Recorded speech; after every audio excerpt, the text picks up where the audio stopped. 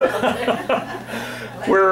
glad to have with us back at the Phoenixville Public Library tonight Mark DeWitt Lanyon, local author, whom we had here last June in connection with his book on the Underground Railroad in Chester County.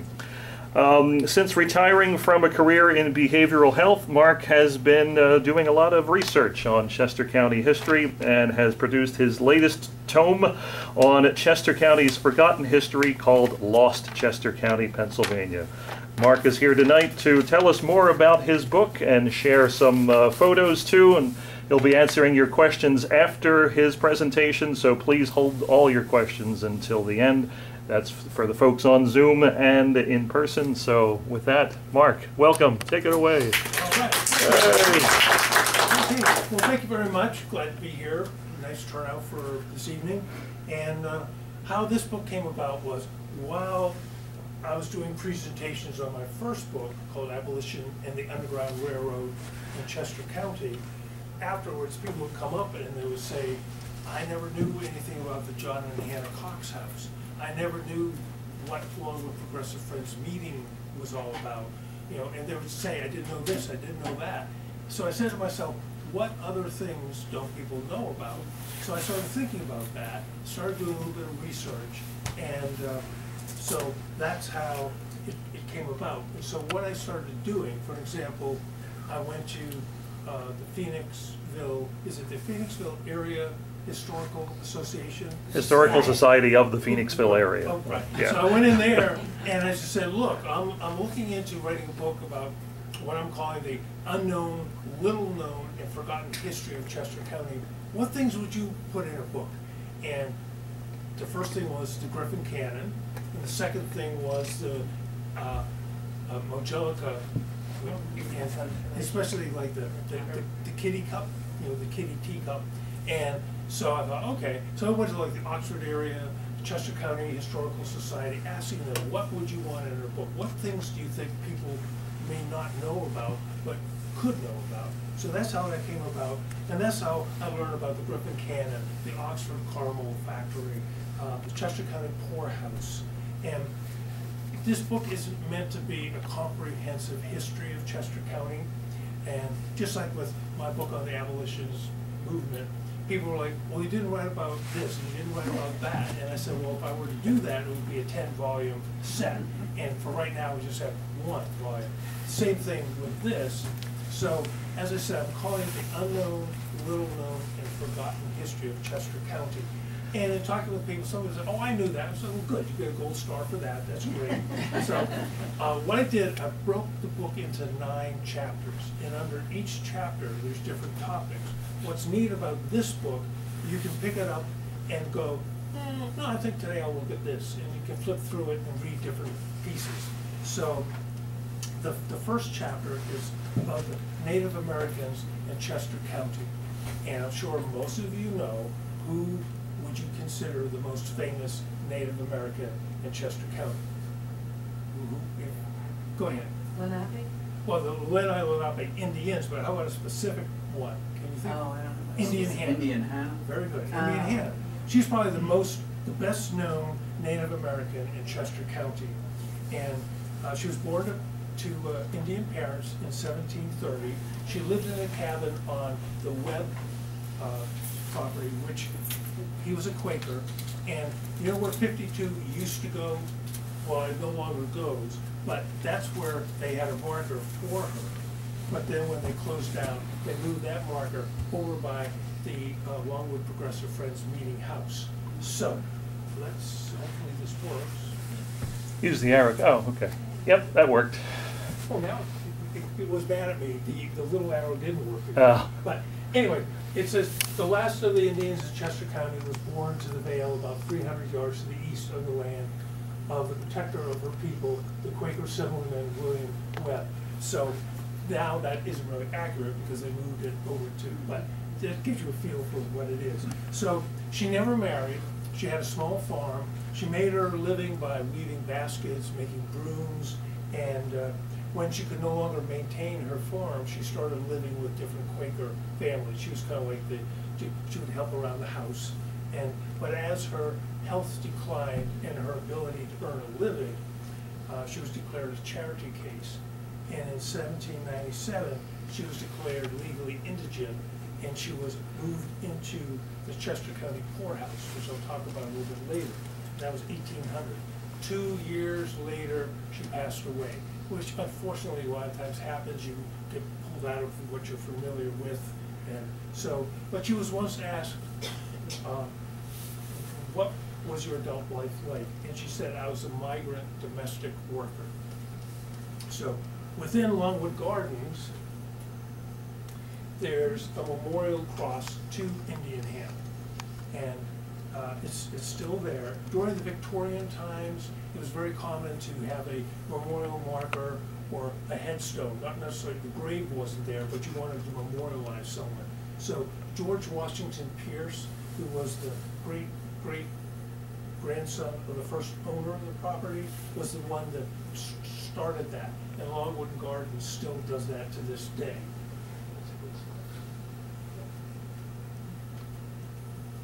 So, Okie-Hawking Preserve, if you're on, is it Route 3? I think. That they were part of the Lenape tribe. And upon arriving in the colonies, William Penn told the people, you're not allowed to take Indian land unless two things happen. One, you buy it, or two, the Indians abandon the property, in which case it's up for grabs. And so what happened was the Okie-Hawkings were very concerned because there were more and more colonists coming in, and they wanted to protect their land. So they met with William Penn and the Provincial Council in 1701, and they made a request for permanent land. That was granted to them. William Penn sold them 500 acres of land. And once it was approved, now, you know, on the one hand, it sounds like a great thing. On the other hand, it wasn't so great, because once the colonists knew, okay, now we know where the boundary is, because prior to that, they were concerned that they'd be encroaching on their land, so they'd stay like 5 miles away. Once they knew, okay, here's the boundary, they were building their homes like right up to the boundary. It's just, remind us when our two girls were little, we were on the way to Florida in the car, and they're like, and both daughters were like, and like, I'm not touching her, I'm not touching her, like this far apart. So that's what they were doing, like, we're not on their land. And so they got really upset with that, so finally they said, forget it, and they moved out west. So the land was considered abandoned and was taken over by other people. So there's, you may have seen the sign, you know, and so today there's still 155 acres. They've turned it into a preserve. There's walking trails and whatnot, but that's the 155 acres. That's what's left of the original 500. So Pennsylvania, even though it was once the center of Lenape life, it's one of the few states that does not have a reservation, nor does it acknowledge any native tribe. There's no Pennsylvania college or university courses focusing on Native American studies, and the Pennsylvania Department of Education mandates that students in high school learn about Native Americans. Sadly, a review was done of 10 different history books that are used in high schools, and there was only one sentence about the Lenape Indians in the textbooks. So that kind of shows Pennsylvania things about Native Americans. Nottingham Park. How many people have been to Nottingham Park? Okay. And how many people have been to Hearst Potato Chips? All right. That's on the way to Nottingham Park. You go meander around, especially when they have the Christmas lights up, and you meander through, and then you go straight to the employee parking lot, left to the visitor center, right to about 2 miles down is Nottingham Park. And there it is, Nottingham County Park. And most people know that about it. Hey, it's a fun place to go. They have you can take your horse and go horseback riding. You can play baseball. There's a lot of picnic areas to go. But how many people know what other thing Nottingham Park is not well known for, but has? Well, how about, it's in Westchester. You drive around, what do you see? Green buildings. That's serpentine stone, or serpentine stone, depending how you want to say it. Nottingham Park has one of the only 3 places in the United States where serpentine stone was mined. So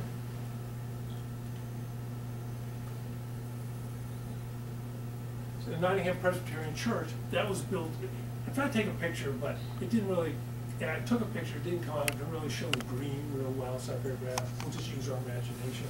But Nottingham Park was built from the serpentine stone, which is mined right there. And the National Park Service declared Nottingham Park Serpentine Barrens as an official national natural landmark in 2009. And there's a close-up of it. So within the National Nottingham Park Serpentine Barrens, there are both serpentine and feldspar quarries, but there was also chromite ore mines. And that's not too exciting, but that's where the mine used to be, and of course it flooded. But before 1865, all the chromite ore in the United States came from here. In 1850, the serpentine barrens of Nottingham were the largest source of chromite in the world. So the Nottingham, it was also used to manufacture paint pigment. And the Nottingham chromite ore was shipped over to Liverpool, England, where it was also used in the textile industry, because prior to that, natural dyes faded very quickly. But for some reason, adding chromite to the dye held. I don't know why. But Andreas Kurtz moved to England in 1822 and began selling chromite to the textile industry. But then other people started doing it, and he's like, well, I want to make money. So he started playing around with coming up with different color paints. One of the colors he came up with was called Kurtz, K-U-R-T-Z, yellow. Well, Prince Charlotte, who was the daughter of King George IV, loved that color, so she ended up painting all of her carriages yellow. And that was the inspiration for all the yellow taxi cabs in New York City and all the yellow school buses that you see driving around here. So that's something we're, because of us. That's pretty cool. So chapter 3 talks about villages and buildings. And mind you, I'm not going to cover in each chapter, I'm only taking a few highlights. But in West Grove, that's where my wife and I live, West Grove, Pennsylvania, there used to be, it was called the Paxon and Comfort Casket Factory. And it was known for their high-end caskets, but during the 1918 Spanish flu pandemic, there was a huge demand for caskets because unfortunately so many people were passing away. So they scrapped doing all the high-end and they started manufacturing just pine caskets. 24/7 trucks were lined up to get caskets and take them, distribute them all over the place. So once that was over, they reintroduced their high-end caskets, and they were there until it burned down in 1929, and that's literally just down the hill from where we live. Then, this was the Chester County Poorhouse, and it was a beautiful 3-story brick house on 350 acres. It was one of the first poorhouses that actually treated their residents with dignity and respect. They had fresh spring water, a well-equipped kitchen, and central heat. But over the years, it changed. It went from a poorhouse to an orphanage, to a homeless shelter, to a battered women's refuge, a nursing home, an insane asylum. A lot of people, it's near Embryville, so you might have heard of the Embryville Insane Asylum. And then it became a state police barracks. So after that, the whole thing was torn down, and now they have high-end condos there. So, and then there's a town, this is Lincoln University. That's the historic marker for Lincoln. But does anyone know what Lincoln University is built upon? I know ground, but it's built upon the town of Hensonville. Hensonville was named after its first permanent resident, Emory Henson, and it was a free black community. So Hensonville, or Lincoln University, is only 6 miles from the Mason-Dixon line. You come up from Oxford, and there it is. So what happened was, there were 2 brothers, Thomas Henry Amos and James Ralston Amos, and they were, James Ralston was an itinerant minister, and he wanted to learn more about the Bible and theology, so he walked 4 miles one way to Oxford to meet with Reverend John Miller Dickey at the Oxford Presbyterian Church, and he was for an hour, then he walked 4 miles back. So he kept doing this, and finally, Reverend Dickey got busier and busier, and he said, you know what, I can't do this anymore. Why don't we set up an institution? So that was where they built Ashland Institute, which then became Lincoln University. And so Hensonville you had free blacks, you had freedom-seeking blacks, and you had free blacks living there.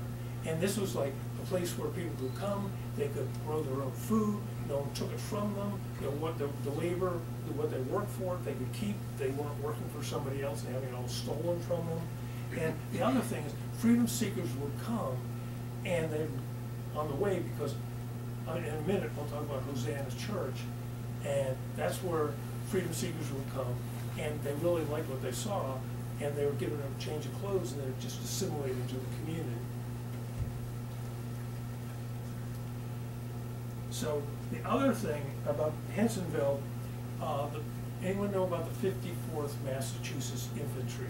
It was a black infantry, and 18 members of the Hensonville community volunteered, because prior to the Emancipation Proclamation, you were not allowed to be a soldier because they didn't trust you with a gun.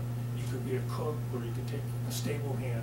But once the Emancipation Proclamation became law, Lincoln specifically said African Americans could be allowed to be soldiers. They all volunteered. There was a fight down in South Carolina, and they charged the Confederates. The commander was killed, others were killed, and anyone ever seen the movie Glory? That's what that's based on. So 18 of those people of the 54th came from Hensonville. So what happened was, as Lincoln University started growing, they needed land. So they started buying up the land in Hensonville. So unlike other towns, like you see towns like out in the west where they're abandoned and they're a ghost town, Hensonville basically just disappeared. It was there for about 40 years, and then as Lincoln started buying it up, and it was all done legally. I mean, they bought them, they didn't steal the land, they bought it. So what's kind of crazy is, in the beginning, here you had the community helping build Lincoln University. So it's kind of like, on the one hand, hey, this is really great, we're helping to build, and then all of a sudden it's like, wait a minute, now we're losing our community to Lincoln. And so what happened with Lincoln is it started off as a missionary school. They wanted to train missionaries to go over to Africa, which they did. But once the Emancipation Proclamation went into effect, you had roughly 4 million illiterate, free, enslaved people. So that's when Reverend Dickey said, wait a minute, we can't bring all 4 million people here to teach them how to read and write. Let's train teachers here and send them out to train people. So that's why it quickly changed from a missionary school to an education school, and that's what they did. Now, schools, I go over different schools, and New London Academy, that's in New London, Pennsylvania. That was founded by Reverend Allison in 1743. It was the first public school in the colony of Pennsylvania. And shortly after 1752, Alexander McDowell, who succeeded Reverend Allison, moved the academy to Newark, Delaware. And you might recognize that building or not. It's right across from what used to be the Irish pub on the main street. But so that became the Newark Academy building, and that grew into Delaware College, which then grew into the University of Delaware. So what happened was the building that was New London Academy became the local high school. And then once Avongrove built their own high school, that closed down, and now it's just a administration building. And then up front, there's a stone commemorating that. So there were a number of students graduated from New London. They went on to become senators, congressmen, but 3 of the graduates were signers of the Declaration of Independence. You had George Reed, James Smith, Thomas McCain. And these 3 men, talking with a friend of mine, who's in politics, he said he firmly believes if it wasn't for New London Academy, America as we know it would not exist, because so many went on to become generals and senators and governors, and they produced so many that helped the founding of this country. So the other, another school, the Soldiers Orphan School. And the Soldiers Orphan School system began with the election of Andrew Gray Curtin for governor of Pennsylvania in 1861. One day he was knocking on the door, he opened the door, heard these 2 little kids, they're orphans of the Civil War, begging for food. And he said, this is totally wrong. I mean, we shouldn't have little children running around begging for food. So he went to the legislature and said, can we do something? And so then when Pennsylvania Railroad Company heard what was going on, they donated $50,000, which I guess if you do the math, that'd probably be a couple of million or more in today's money. So they established the Soldiers Orphan School, and it became the Chester Springs Soldiers Orphan School and Literary Institute. And by 1870, there were 213 students, 141 boys, 72 girls. And at Chester Springs, there's an informative plaque about that. So the boys and girls, they wore uniforms. The girls sewed their own dresses. And the boys' uniforms, they were military style. And they were made out of the leftover Civil War material for that. Now, what happened was, if a student passed away and there was nobody to claim the body, there was the Vincent Baptist Meeting House. They donated land to the school to bury the children. So from 1875 until 1909, a total of 21 such students passed away, and they're buried there. The average age was 9, the youngest one 1 year of age, the oldest was 16. And there's the obelisk, and they're buried around the obelisk, and then on each side they have the names of the students and the birth and death. Now, Diamond Rock Octagonal School, okay, not a lot of nods. Okay, you all know about that, we'll skip that one. This in the North Valley Hills of the that place. Yeah. And there's large boulders there with crystallized quartz. It's the only place in the world this is found. It's so hard, it's like a diamond, it can cut glass. And that's why it's called Diamond Rock, because it's, it's like diamond type rock. And the Quakers and the Presbyterians believed in education. They thought that was really important. A local fellow donated land for the school. They built it. It was octagonal. Does anyone know why it was octagonal? For the heat of the stove? Well, one was you could fit more students in. The second was the teacher sitting in the middle could keep an eye on all the students. And also the stove was in the middle, so the heat could radiate all around. And they had windows. There was a lot more natural light, having all these different, 8-sided. Now, so in 1813, the school opened up. And one funny story is the teacher was really impressed with how the older students were doing, and he said, well, I'm introducing a new topic. He told them what the topic was. They went home, told their parents, this is what we're going to be learning. They freak out. They go to the school board. The school board's off. They call the teacher in, and they're like, you can't do this. You cannot mix religion, sin, with politics, taxes. And that's no place in the school. Realizing it was a losing battle, he decided, I'm not going to teach them syntax. And it's a true story. That's that's what it looked like in 1905. The roof was falling in, the windows were gone, the door was gone. It was just totally shot. But some former students and concerned citizens formed a group, and they rallied together. And by 1918, it was fully restored. And that just shows what can happen if concerned citizens come together, rather than let it just fall apart and just tear it down. Oh, we'll just build some houses there. So today, that's what it looks like, and there's a historic plaque there for. So I'm just really happy that that's what they were able to do, as opposed to, so many places just go to the wayside. It's just such a shame. Chapter 5 covers manufacturing, and most people know where Oxford is. Did you know Oxford had a caramel company? They made chocolates and caramels. Well, in 1882, William Parker, he operated a caramel factory in Philly, but it would cost a lot to run it there because they had to bring the milk in and whatnot. So he looked around and decided on Oxford, so that's where he built his new factory. In the first 6 months of business, they produced 550 tons of candy and used 200,000 gallons of milk. And that's what it looked like when they were going on. And their product was shipped all around the world. And for 41 years, they produced caramels and different confectionery products. And it was really neat. They hired a lot of girls and women to work in the factory, and they paid them good wages for that. Now, Griffin Cannon. You all know what the Griffin Cannon is. I'm sure you've all gone to the park up here.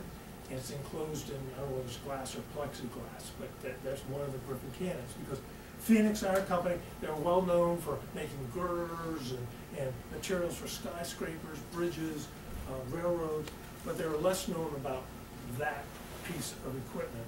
It was known as a 3-inch ordnance rifle model 1861, better known as the Griffin Cannon or Griffin gun. And it was used more than any other weapon in the Civil War. And it was more accurate because it was like a rifle. It had a bore.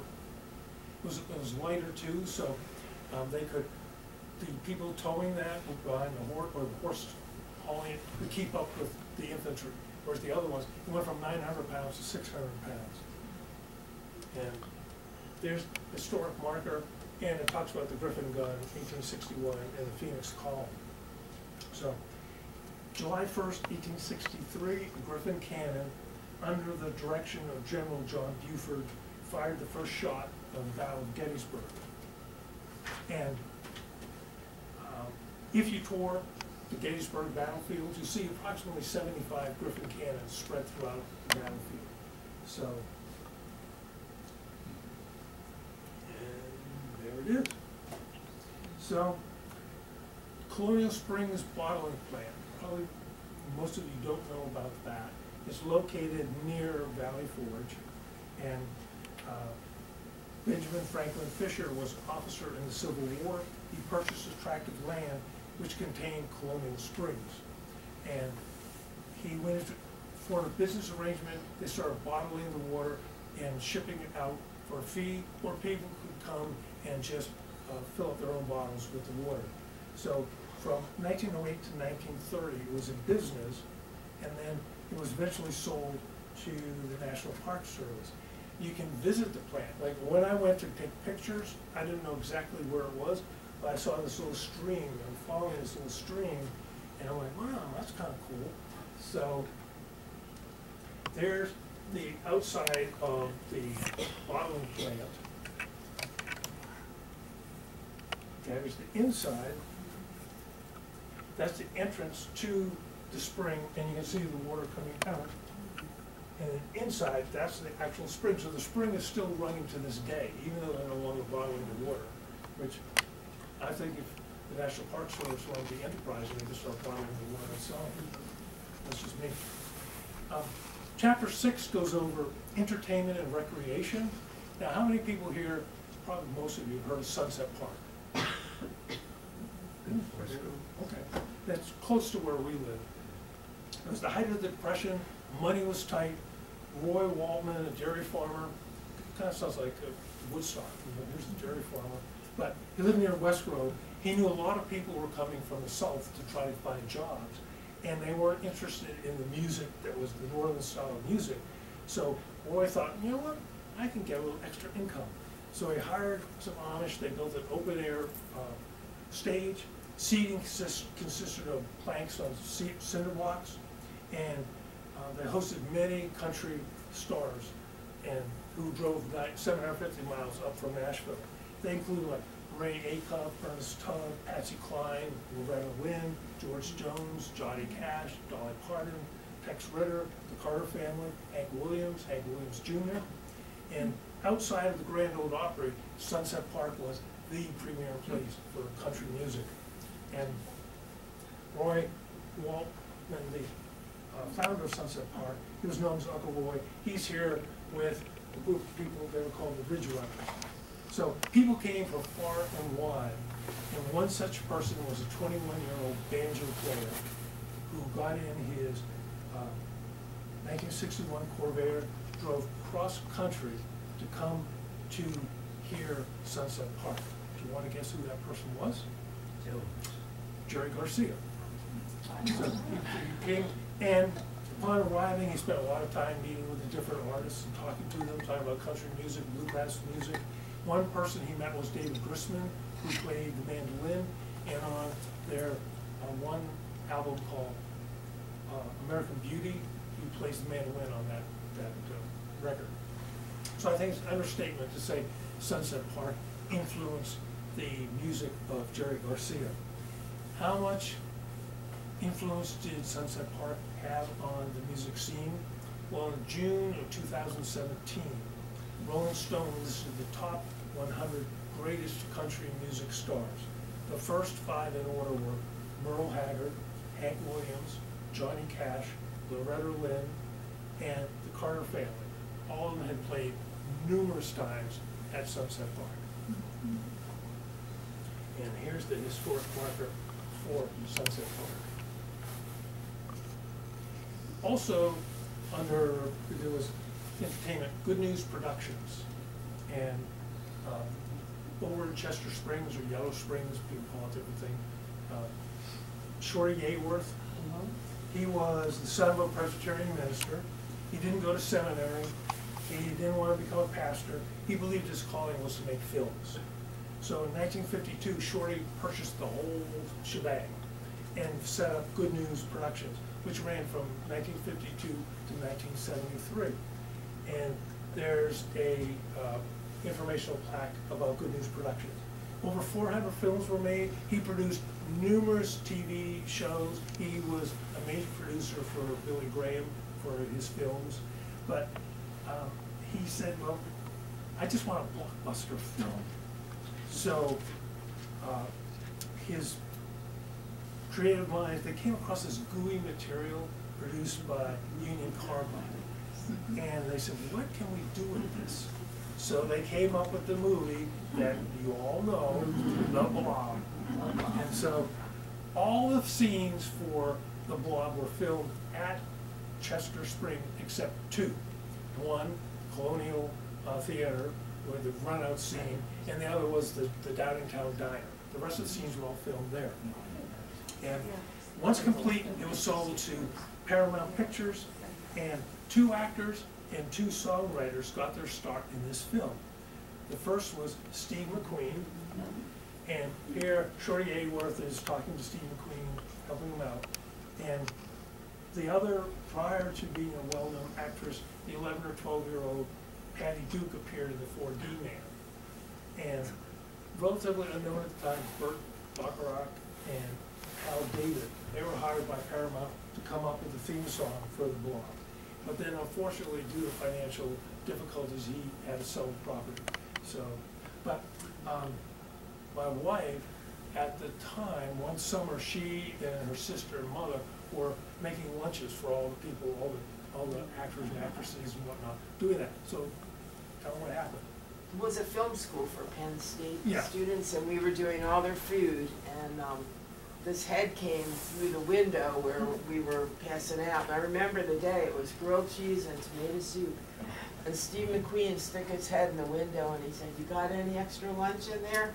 And I was like, "That's Steve McQueen." And I gave him a So roast she dropped the sandwich and a sandwich, basic. dropped the soup.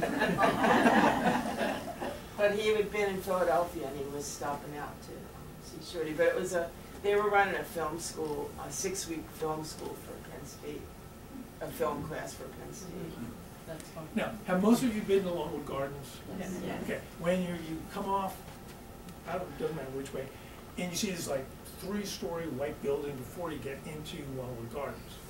Do you know what that is? It's Longwood Progressive Friends Meeting House. And the Quakers believed in 2 sets of laws, God's laws and man-made laws. And their feeling was, if a man-made law was contrary to one of God's laws, they had to follow God's laws. And they believed all human beings were God's children. The conservative Quakers, because in 1776, the Quakers declared slavery. They said, if you own slaves, you can no longer be a Quaker, because it is no longer compatible. So the conservative Quakers said, okay, I no longer own slaves, or I never did own slaves, that's all I have to do.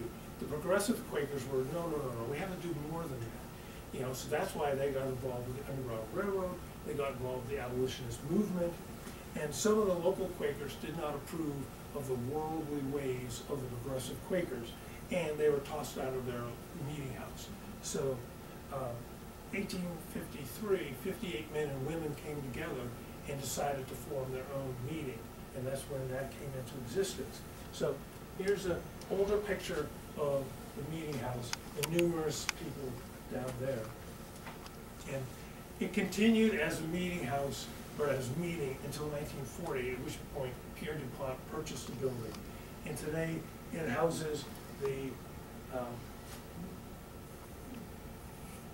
Brandywine Valley Tourism Info Center, and it's on the National Register of Historic Centers, it's on the National Park Service Network of Freedom Sites, and it's a designated stop on the Harriet Tubman Underground Railroad Highway. Now, one of the stories that came out of Longwood Progressive Friends meeting was 6 members of the went and met with President Lincoln, and they presented him with a petition. It was kind of like a document. It was basically the beginnings of the Emancipation Proclamation. They said they met with him in June 20th, 1862, and they said, we believe all enslaved people should be set free. And he said, well, I will take that into consideration. July 22nd, he presented a rough draft of the Emancipation Proclamation to Congress. Lincoln issued the proclamation 7th September 1862, and it went into effect January 1st, 1863. So again, that's something that, you know, locally, that's how one of the things that we as local people, Southern Chester County, we have such a huge impact on the Emancipation Proclamation. And then you have Hosanna Church. If you are coming up out of Oxford, you go past Lincoln University, and right at the edge of their property is Hosanna Church. It's the only building left from Hensonville. And what Hensonville residents did, they met in families' homes, but finally they said, you know what, we need our own place. So they raised the money, and it was one of the earliest black churches in Chester County. And their cemetery was one of the very first that put the names of deceased African Americans on the headstones. Because prior to that, they weren't allowed to do that. Hosanna Church was very active in the Underground Railroad, because you figure, Harriet Tubman used that as one of her stops, because she had 2 main routes. One, she came up out of Maryland and Virginia. She came right up Old Route 1. Is that it? Yeah, Old right Route through 1. Oxford. I lived there. I've been there 30 years. I left them. And they would stop there, and the other was coming up 52. She would come up Route 52 with her people, and that's why Kennett Square became known as the hub of the abolitionist movement, and also it was like the main point for there were more Underground Railroad stations in the Kennett Square area than anywhere else in the nation. So what would happen is freedom seekers would come up, either by themselves or a group of them, and they would come to the service, like what they saw, and they would assimilate. Now, what happened was, if you were an enslaved person, you were given Saturday afternoon to Sunday afternoon off. They were just so generous, they give you all that time off. And so a lot of people like to come to the church service. Well, they had two services. The first one was very staid, informal, quiet. Because usually the slave catcher, the slave master, sat in, then he got bored, so he left. Then the second service started, and more, they had tambourines and clapping and singing and praising God. And so, at the end, if their slave master wasn't there, they would just go on a wagon and take off with somebody and start their journey on the Underground Railroad. Now, as I said, Harriet Tubman, she was one of the ones. Frederick Douglass was there. They also used that as a meeting place to hold abolitionist meetings. And there's the marker for the Hosanna Church. And the inside of the church, that's the way it looked back then. You know, the seats are the same, the pulpit's the same. Unfortunately, when I was in there last year, there was a lot of water damage. The heating system is shot, and the slate roof is shot. But fortunately, Lincoln just got a $150,000 grant to begin work on that building, which is awesome because it's such a historic building. So, Stargazer Stone. How many people here know about the Stargazer Stone? Okay, good. You want to come up? No. Stargazer Stone. How that came about? Well, William Penn and Lord Calvert. What happened was a sea captain came to William Penn and said, "You do know Philadelphia is in Maryland." He's like, "Heck no, this is our only port of camping." So the Lord Calvert, they started talking, bickering, and they hired local surveyors who they weren't happy with. So they reached out to the Royal Observatory of London, who sent over Jeremiah Dixon and Charles Mason to do the Mason-Dixon line. And they needed a place to do their celestial reading. They found it out at the Harlan Farm in Embryville. And what they did, they had like a quartz stone. They set their tripod over fancy equipment, and they could read the stars. Well, here come these local farmers going by, watching these two crazy Brits back and forth, back. And finally they said, "These guys are nuts. Look, they have a stone, they're looking at the stars.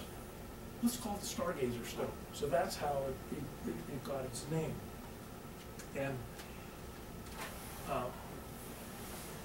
the stone wall, that in 1908, the Harlan descendants deeded it over to the Chester County Historical Society, and they built the stone wall around it to protect it.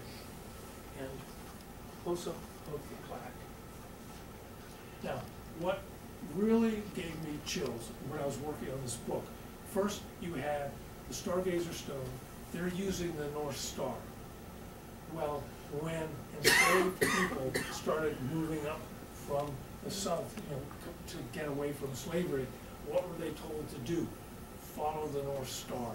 So that was like, fast forward 80 years or so. So had it not been for the Civil War, had it not been for enslaved people, this boundary would have just gone to the wayside. Nobody would have given it a second thought. But it became like the most famous boundary in the world because of that.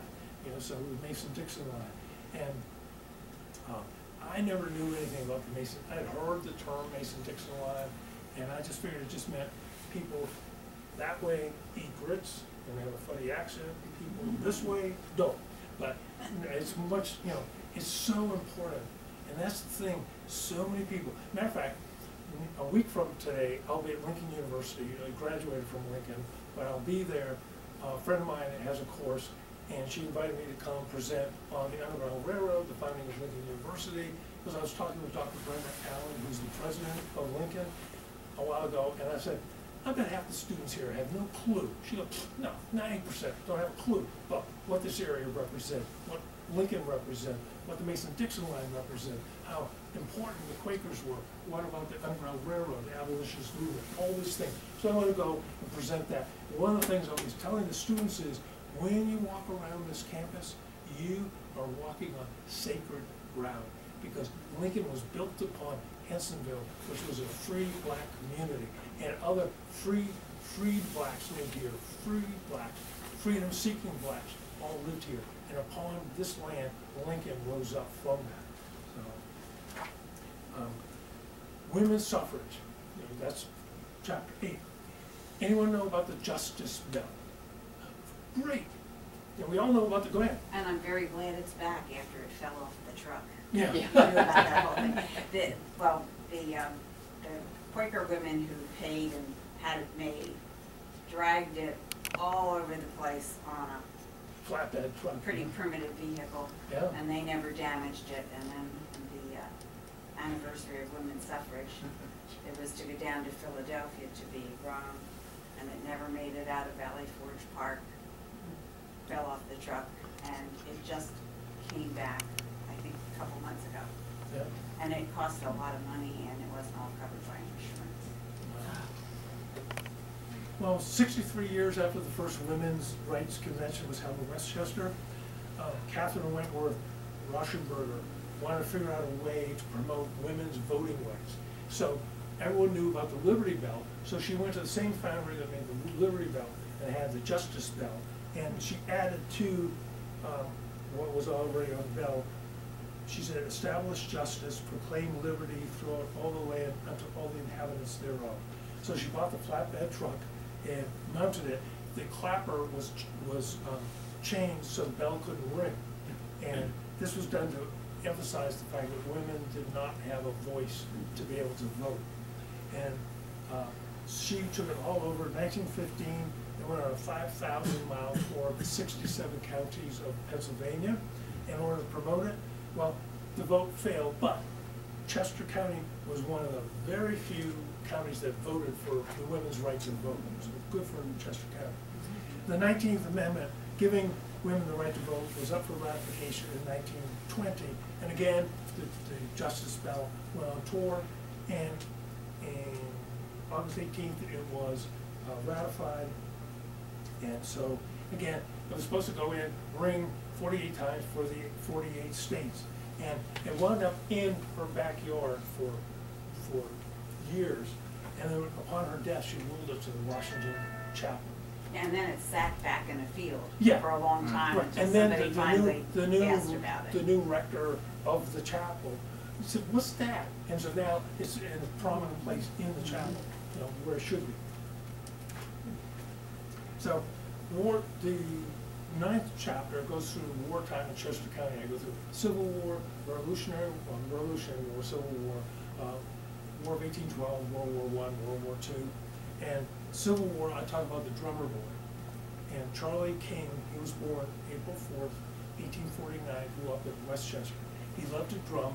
You know, drove his parents nuts because he was drumming on his bed, on the walls, on the table, whatever. And the Civil War started when Charlie was only 12 years old, and he thought he was a pretty good drummer, so he asked his parents to allow him to enlist in the Union Army as a drummer boy. At first his father said no, but after the Union Army lost the Battle of Fort Sumter, he said okay. So he joined, and a local grocer, Captain Benjamin Sweeney, was the leader of the Pennsylvania Infantry Regiment. He said, look, he knew the family well. He said, I'll protect Charlie, don't worry about it, I'll take care of him. So he had 3-month enlistment because at the beginning of the Civil War, both sides thought this is just going to be a real quick war. You know, it'll be over in no time. You know, little do they know. But finally, he wanted to go back in because he did his 3 months, but he wanted to go back in. So finally, his parents consented. He said, "All right." So he went in, and he was soon promoted to drum major. But then came the Battle of Antietam, and that was September 17, 1862, bloodiest battle of the Civil War. Well, they weren't in close up to the battle because they were told to stay way back, which they did. But the Confederates began to shell the 49th, which he was a part of. A shell exploded, a piece went into his lungs, and about a week later he died from infection. And he became, at age 13, the youngest Civil War casualty. So what happened was, no one knows where Charlie's buried. You know, his parents are buried in Greenmount Cemetery in Westchester, but a local Boy Scout, Brandon Lyon, heard the story of Charlie. He said, well, this is wrong. So he raised money to have a memorial set up, which is very close to where his parents are buried. And but at the Antietam Battlefield Visitors Center. Why, I don't know. His drum is there. They found his drum, but they couldn't find his body, but be that as it may. The other thing is on Camp Elder, was in Westchester. And what they did at the beginning of the Civil War, they had what was called parole camps, because there were so many people, soldiers were being captured, that Confederates didn't want to take care of the Union. The Union didn't want to take care of the Confederates. So why should we spend our money on them? We're fighting them. So they did the honor system. They said, okay, we captured 500 of you, so you go up back up to the Union country and go to a parole camp, and you won't go back to fighting until we do some prisoner exchange. Well, that all sounded well and good, but it really didn't work out that well, because the Confederates never did that. They just said, I go home, and if you disappear and wind up back fighting, we don't care. And so what happened was Camp Elder was opened up to receive Union soldiers, and it was established in July, and it only lasted a month, but they had to build all these, there was a lot of logistics. But what happened was there was 2,000 Union paroled soldiers, but the federal government decided that the Confederate battlefield paroles issued to them were null and void, so they went back to fighting. And in September 2013, they came up with this Civil War parole POW camp. And as I say, it was kind of a cool concept to be able to do that. But the other thing that happened was the soldiers, Union soldiers who were assigned to watch them, they're like, heck no, they're our fellow soldiers. We're not going to keep them from escaping. That's ridiculous. So the whole thing fell apart. The other was Camp Bloomfield in Kennett Square. When you think of the War of 1812, you think of, well, maybe Washington, D.C., Philadelphia, all these, but Kennett Square? Really? Well, what happened was the governor of Pennsylvania said, we need to get ready in case Philadelphia. So they called up all these troops, and one of the places that they was in Kennett Square. And that was, if you're coming out of Kennett, there's the Country Butcher, which you may or may not know. It's a kind of a fancy store. And that, kind of talking about that. So what happened was, out of the War of 1812, you had this young company called DuPont. They produced all the gunpowder. You had the attack on Fort McHenry, out of which came the national anthem. And so this was just an overview of some of the things that are covered in the book. So that's the end of my presentation. Thank you. And if you so desire, there's some books here, and if you'd like to purchase one, I'll be glad to sign it for you. And I forgot to say this when I was at East Town Library. They all thought I only took cash. I do take credit cards. And some people go, oh, I don't have any cash. I'm like, oh, I can take a credit card. You could? Oh, I didn't know that. So anyways, but as I said, this book does go through some of the unknown, little known, and forgotten history of Chester County. And as I said at the beginning, you can go through the table of contents, decide what you may or may not like. And I'll just read you a quote that pertains to this book. He's a fellow Lincoln University graduate. He's an Oliver St. Clair Franklin. He's the honorary British consul for Greater Philadelphia. And he wrote, he said, I am blown away by the history. I had no idea about the Quakers or the immense activity of the Underground Railroad. Rather than lamenting the fact that Lincoln University is the only black college not surrounded by a large African-American community, I can now give a better, more inclusive history as one community that supported freedom. And the narrative fits better for the first black college in the U.S. So, as I said, yes, ma'am. Yeah, let's open it up for questions. Go ahead. I have a question. You actually have been in contact with any of the public school in Chester County. Just if kids can learn that part of history. The only reason why I'm saying is that, like, our Chester County is amazing in terms of the history, but instead of bringing kids to Chester County, or in Gettysburg, they take them to Williamsburg, which is artificial place. And I'm talking about Chester Springs. My kids graduated from Chester Springs Elementary. In the fifth year, like last year, I've been arguing for years. I couldn't convince the school that we have such a history here that there's no need to take kids to artificial place, which is a theater really, which is Williamsburg.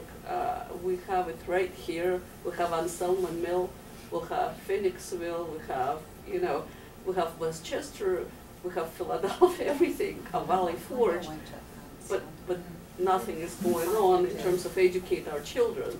And is there anything that is going on? I mean, obviously my kids are 25 and 22 now, but Yeah, but every place they go, we're doing presentations, they're like, why aren't the schools learning this? right. So that's why, like, say, why the school are not learning? I mean, it's like we have such an amazing history here. I agree. So, any other? There's a question from someone on Zoom, wondering if you ever heard of a Wild West show that used to take place in or near Coatesville. Yes. Yeah. And see, that's the thing is like, I started off with a very large table of color outline. But then, as I was doing research, if I could not find a lot of information, then I didn't write on it. So I knew about that, you know, which is a neat thing, but I found, for me anyway, I found very limited documentation.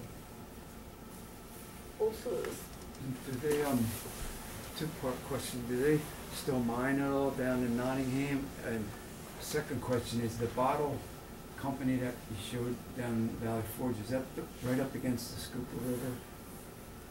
The old bottle, I was looking at the picture, it looked familiar, like it was a spot where we would walk and it looked like that was right up against the river. No, it's not real close to the river, no. Okay. No. Are they still mining down in Nottingham at No. all? No, the feldspar is filled up with water, the chromite mine is filled up with water. And as far as like, you can walk across the Serpentine Barrens, and they're called barrens because there's so many toxic minerals that hardly any plant, there's a few plants that grow, and they're found only there. You know, they're kind of like evolved into like these little plants, but they're all like low growing because, and plus the soil literally is hot from the serpentine. Yes. Whereabouts in Valley Forge was that spring? Whereabouts? Mm-hmm. Let's see. Do you know where Washington's Yes. headquarters? Mm-hmm. And there's the railroad track, Mm-hmm. and you walk down, and here's Washington's headquarters. You walk a little bit further, there's stairs that go down. Okay. You walk up, cross over whatever road that is, and you go up the trail about a mile, and that's where it is. Right. Thank you. And actually, if you go to the visitor center and tell them, I want to go see the springs, they have a map of them. Okay. But what they don't tell you is there's 3 trails. So I went up one, I'm like, no, up another, no.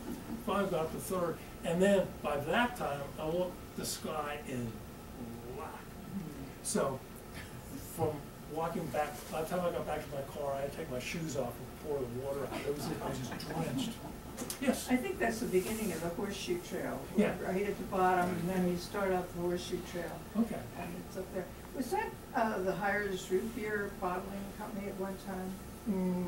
No. That was on Main No. Street. Oh, that was them. Yeah. No, and actually, in the book, it talks about what's his name, G. Retu, who was from Westchester. He was the one, he used to work at mushroom laboratories. He was the one that was able to mass produce penicillin. But he worked for Hires in Philadelphia prior, doing chemical research for them. But because of him, so many lives were saved, because it was, and actually, was it Alexander Fleming? Yeah. He came over to visit him because he was the one that discovered penicillin, but he could not come up with a way to mass produce it. And he did, because he said, well, it's a fungus, and I'm working with mushrooms, and it's a fungus, so he just kind of tweaked it and came up with mass produce. He actually, the way he did it, because when they were growing it, they couldn't separate the medium, whatever you call it, the host, from the It's a penicillin. culture. It's called Yeah, the culture. So what he did, he got an old creamery, you know, the thing the cream separator. He put it in there and they spun it around. Out came the penicillin. Very creative. It's somewhere in a museum, and I've seen it in a museum Yeah. in the Kenneth Square. Is it like, I think it's University of Pennsylvania School of Veterinary School Yes. that has a museum there. Yeah. I was so surprised to see that they have all these pictures of the first laboratory that was isolating the culture of penicillin. Yes, and nobody's talking about it. We all know Fleming, right? It's like around the world. We don't know it's right here that was done. Yeah. I had a friend in school who, his parents owned a farm in Kimberton, and he said that they originally purified penicillin was through the sheep and extracted from the urine Huh. in the sheep, and they used the sheep on their farm. Wow. That I didn't know. I didn't know that. No, I mean, it makes sense that it was a natural occurring Yeah, organism. right. That's and the Russians were actually doing the same research almost at the same time, but the Fleming is giving like the authority, well, basically the first. The library is going to be closing in a few minutes. I need to go to Zoom. Anyone on Zoom have a question and would like to unmute at this time? Yeah, me. Thank you. Two things is, first of all, Mark, you mentioned Sunset Park. Where was that? That's in Jennersville. If you were coming up out of Hocassin and you come through Avondale, instead of going on 41, you go straight and you go through West Grove and go a little bit further, and where the Red Rose Inn is, it's right in that area there. Okay, okay. Second thing is, I hate to bust your bubble on this, but the movie The Blob was filmed in several locations other than the studios out there and Downtown Diner. In fact, you're about 500 feet away from one of the locations, directly across Main Street from the Griffin Gun Pavilion is a beautiful old Queen Anne's house sitting on the corner. It's known locally as the Saunders House because the Saunders own it now, but that was used as a doctor's office in the movie. Dr. Stritz. Pardon? And there was a school too. Right. Yeah, the Barclay School, which is on 2nd Avenue, only about 2 blocks away from the library, that was used as the high school scene where they commandeered the fire extinguishers for the movie. And there's another one Grocery just store. up, pardon? The grocery store in Spring City. Yeah, well, yeah, there was a scene in Spring City, but the scene where the mechanics were working on a car, that was in a garage which was just recently torn down at the start or at 724 going west to Route 23. And on 23, I should say, going up to 724. If you know where there's a new development there with several stores on a mini mall, directly across the street on the corner there, there's a vacant lot, which had been a garage there for many, many years. And that's where the mechanics were filmed there in the that part of the movie. That's but great. There are several other venues at not just at Goodwill, but at the or the diner, but right in town and around town. As the lady pointed out, there was one in Spring City too. Great. Thank you, Bill. Anyone else on Zoom with a question? We have to wrap up. Okay, anybody else in the room? All right. Thank you very much, Mark. Please take advantage of his books if you want to purchase them. Thank you all for coming and tuning in. Yes.